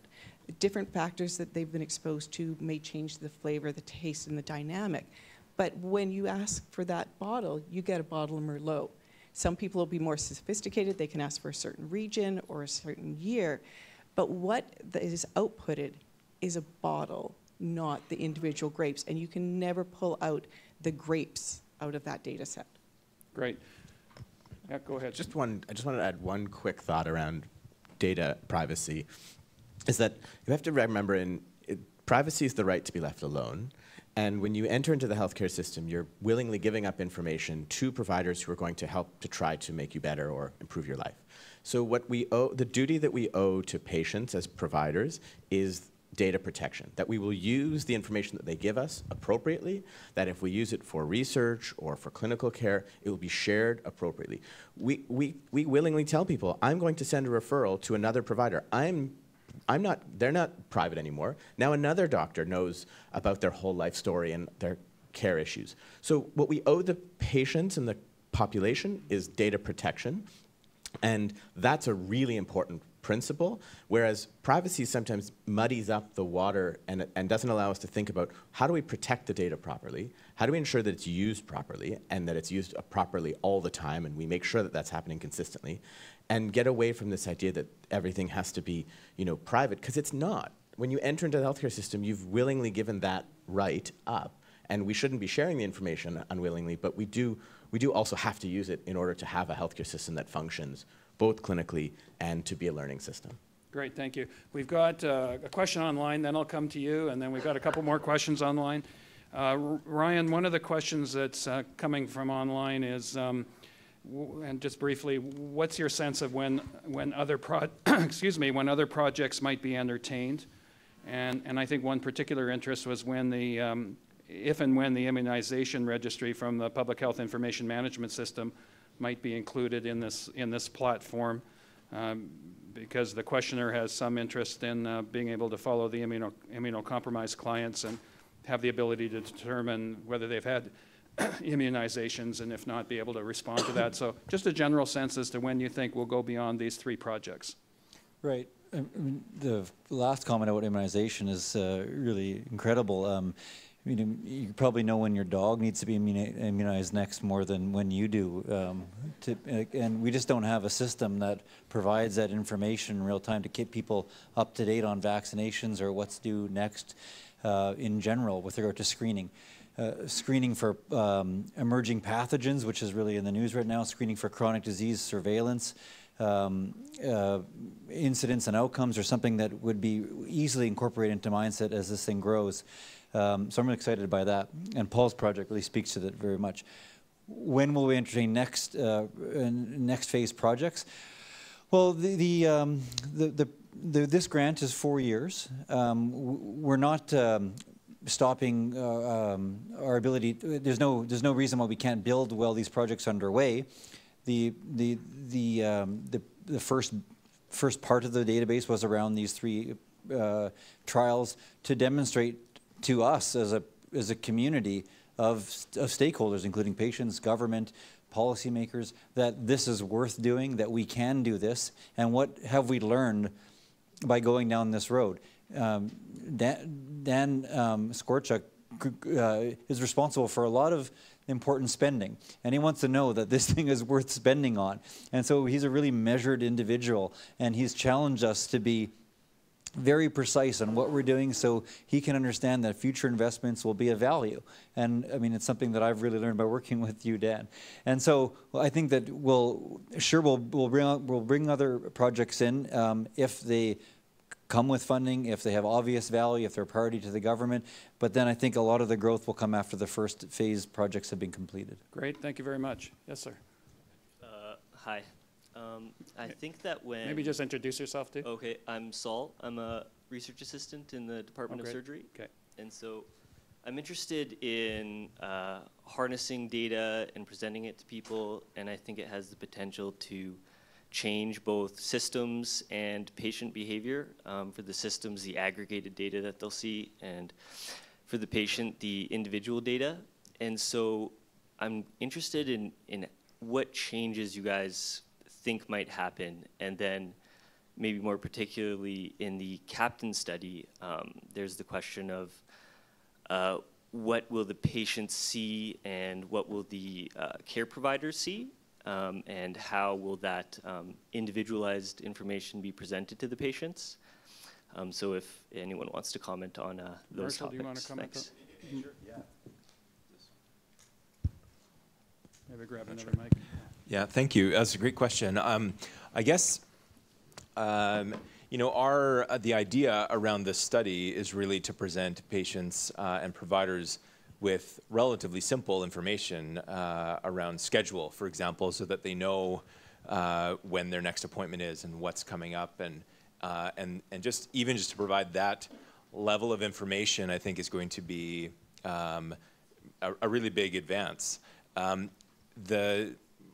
You know, where this could go, though, is really limitless.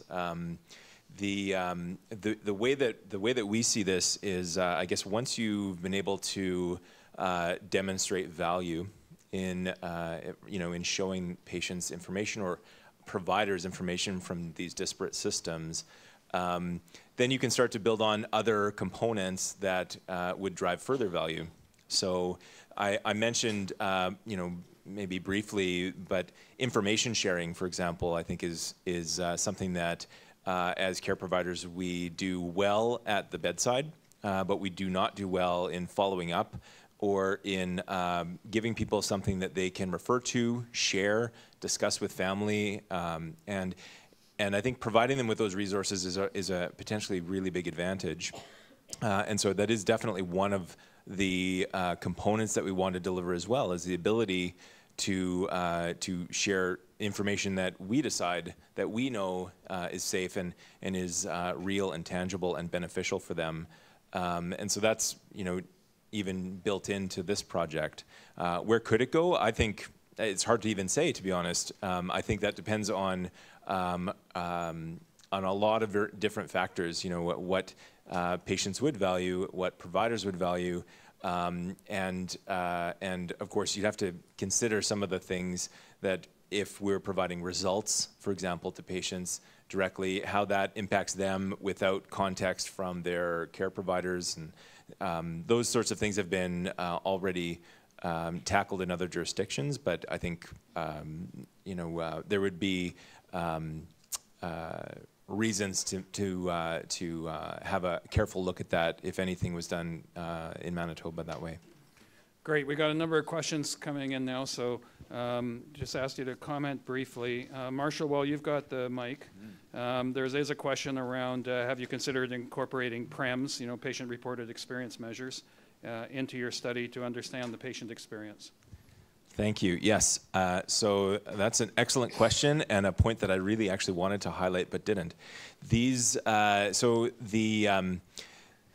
One of our main outcome measures is to know if the change we've made has had a positive impact for patients. So you won't do that without being able to measure. So you'd have to ask, patients about the experience, about the care they provided, and then compare it to those that don't have that intervention. That's really what one of our goals is. I think the bigger point, of course, is if there is patient-facing software that you're already providing schedule information, for example, or other information to, then building in these questionnaires actually is really a strength of the current version of the Nuna software that is going to support this. And so for us, being able to actually pull out patient-reported outcomes, patient-reported experiences, is really a key part of what we're doing, and we want to actually be able to showcase that as one strength of this type of work. Great, thank you. And having talked about PREMS, we also had a question, Paul, about PROMs, patient-reported outcome measures, and wondering if you had thought about including those in your study to understand the differences in quality of life and symptoms between home and in-center dialysis patients. Yeah, so that data is fairly available currently. And we certainly want to incorporate more of that patient-related feedback as part of a living system. So including that in terms of a place within these data sets that we can record that and see how patient outcome measures shift as we shift the modality mix of patients being more often at home or certainly closer to home. Just as an aside, looking at our kind of remote rural north epidemic of chronic kidney disease, there's been some studies out of northern Alberta suggesting that if patients could reside in their home community on a reserve versus moving to Edmonton, they would be willing to give up 5 years of life in an already very limited lifespan. So really that closer to home factor is so important, especially for our vulnerable Indigenous patients in the north. But I think as we start shifting that modality mix from people having to come to Winnipeg to receive dialysis in a center to providing care closer to home with an assistant and so on, how their experiences and outcome measures are shifting, I think is a really important metric for us to collect. Great, thank you. Ryan, somebody mentioned, I can't recall who, non-methods of consent as being a component of MindSet. Can you elaborate on what that means? Probably novel methods of consent. Oh, okay, that makes sense. Yeah, yeah, non-methods didn't. That's why I couldn't remember it. We won't mention the non-methods. The PROMs and PREMS questions are a really great comment. If I just come back for 1 second, is that the MindSet platform is meant to demonstrate within our trials that the routine incorporation of PROMs and PREMS to some degree can be done and should be used as a routine function within our Manitoba health system. And Sarah Kirby and Eric Bohm, who's sitting over there, are leading that provincial initiative, and so that's part of the spin-offs of MindSet.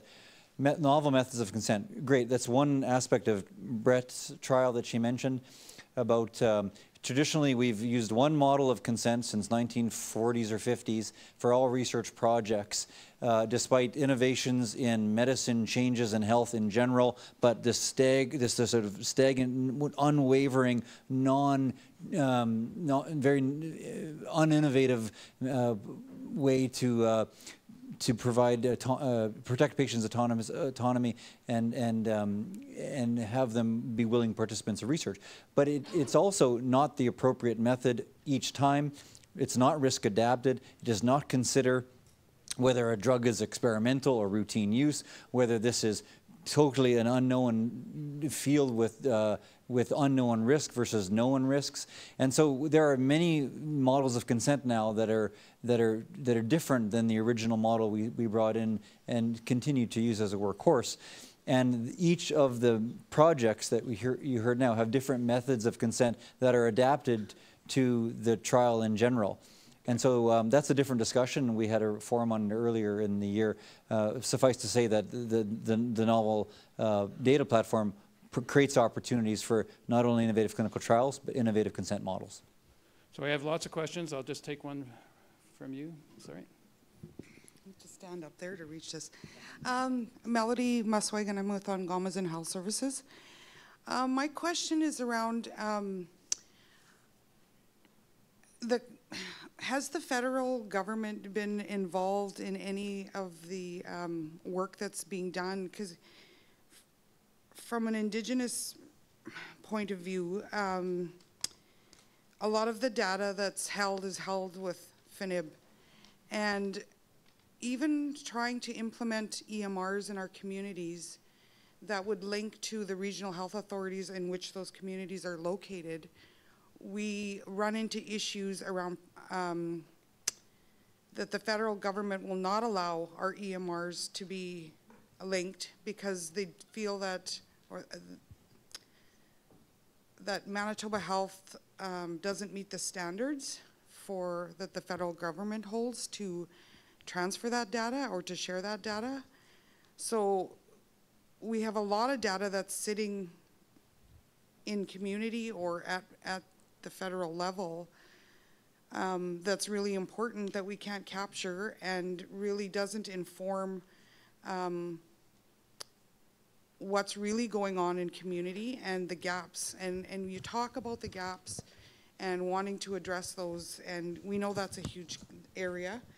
So how can we work to be in a system that is for everybody? It's not just for people that don't live on reserve. Sure. And that's a concern for me. Yeah, Thanks. no, that's an excellent question. Before I ask the panelists, I understand that Rye Morin is in the audience. Is that true? Oh, right there. Sorry, I didn't see. You're off to the side. And Rye, you're the director of the National Center for Truth and Reconciliation. And just wondering if you had any comments on that and more generally about MindSet and how it might help advance our efforts to address the issues related to truth and reconciliation. Yeah, thanks. This one does work. Yeah, thanks.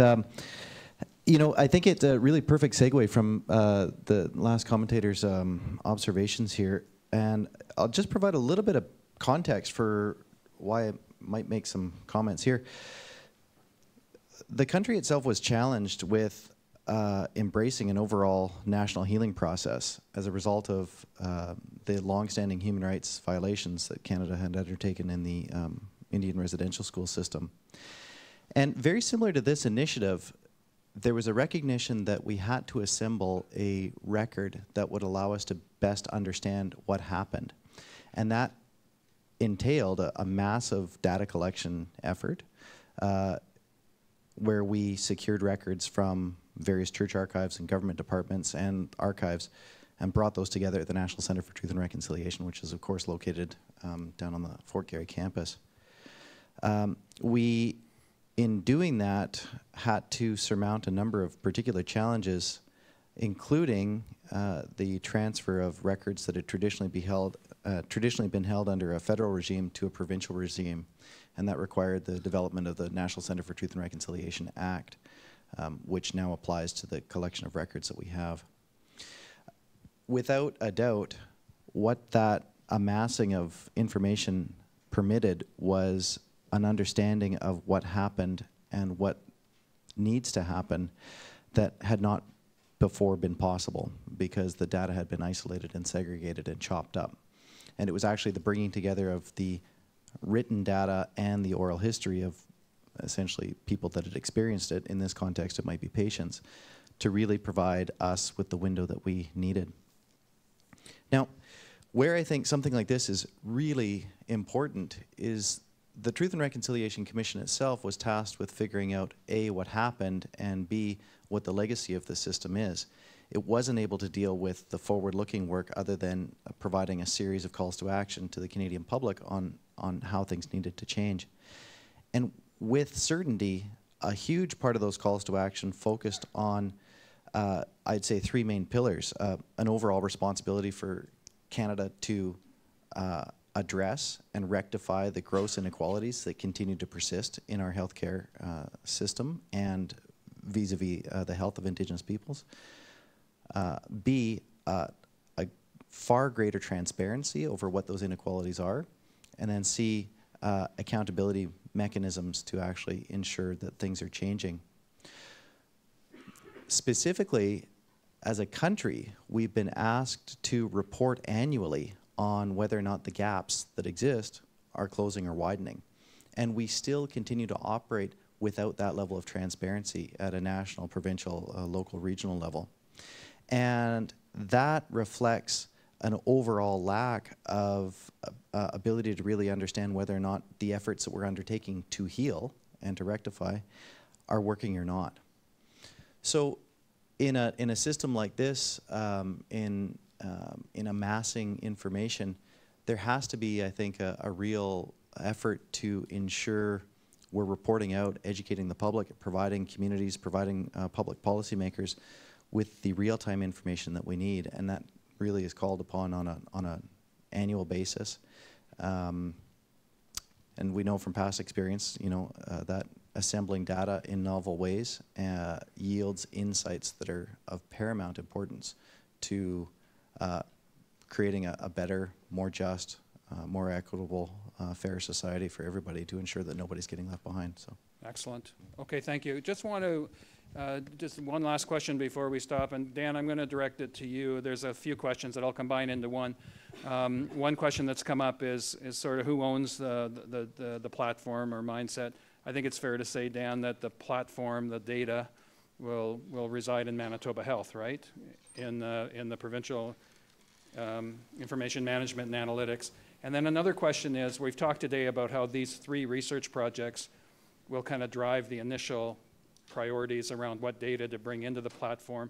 But the 2 questions, is it only formal research projects that will be able to drive what goes in to building the platform, or will there be other opportunities to add data for other reasons? Mm-hmm. And the other question and related question is, how will people be able to access this platform? Will you be going through analysts to get at the platform, to get at the data in the platform? In other words, how accessible will it be to people in the system who want to mine it? Right.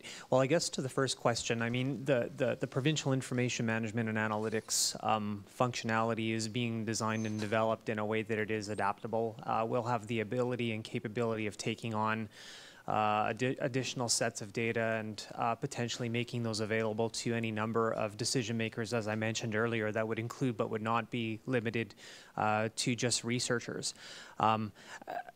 I guess for us and for the department and for PIMA, part of the value proposition of this really important partnership is to help inform things like governance, as you saw on one of the slides or a couple of the slides, governance, access, privacy-related considerations in the realm of research, and how we can effectively renew some of our approaches to some of those elements in new ways and in a more provincially oriented way. So you are going to see great strides taken on behalf of the service, the shared service, to be able to work with any number of constituencies, again, including but not just limited to researchers. And frankly, the access aspects are still components that we have yet to design and develop with folks on the stage here this afternoon. Great. And is Christina in the audience? Christina Weiss? Christina, could you just very briefly, because we only have a minute or two, just comment on what opportunities you see for potential partnerships between Research Manitoba and MindSet to perhaps look at supporting other research projects that could help grow the platform. And I think this goes to Tracy's point. One thing I would say is that for probably the past 15 years, when we've been talking to researchers or even companies about the opportunities of data in Manitoba, there's been a lot of excitement, right? In Manitoba, as compared to many other provinces, obviously through the center and other clinical data, we've had a wealth of it, but we haven't really been able to leverage and take advantage of that opportunity. And I think through a partnership, a strategic partnership opportunity that we're building within Research Manitoba, we are going to be able to help leverage that and use the platforms that are existing at the Manitoba Centre and then with MindSet as it's developed. We are working through some of the governance around working with industry, because you're right, we don't want industry to have access to patient information, but there are ways to have industry, as Tracy said, ask the questions, and then there is a governance about how you access it, and then how that information is actually provided to industry and what they use. But I think that there is a lot of opportunity for investments into research in Manitoba within that kind of a framework. Again, we've been talking to companies for years, and now it feels that the door is open for us. Excellent. So on that very positive note, we'll wind this up. I think I won't belabor it. I think you appreciate now the opportunity and the importance of this initiative, and how it will fundamentally, I think, certainly change the way we access data and we're able to use data. And it's an absolutely critical component of moving forward with health services, redesign and delivery and research and evaluation and all the rest of it. So it's a critical link. Thank you for your time today. I do want to, just before you go, I really want to thank all the speakers who represented some of our key partners who have come together to make sure that this platform is a success. I want to thank Gary Annabelle for his role in organizing today's forum and the many others who contributed to today. I want to thank, obviously, CIHR and the Manitoba government for their financial support.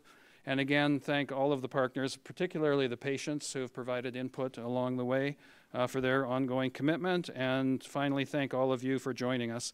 And the last thing is, please remember to fill out your evaluation forms. Thank you very much.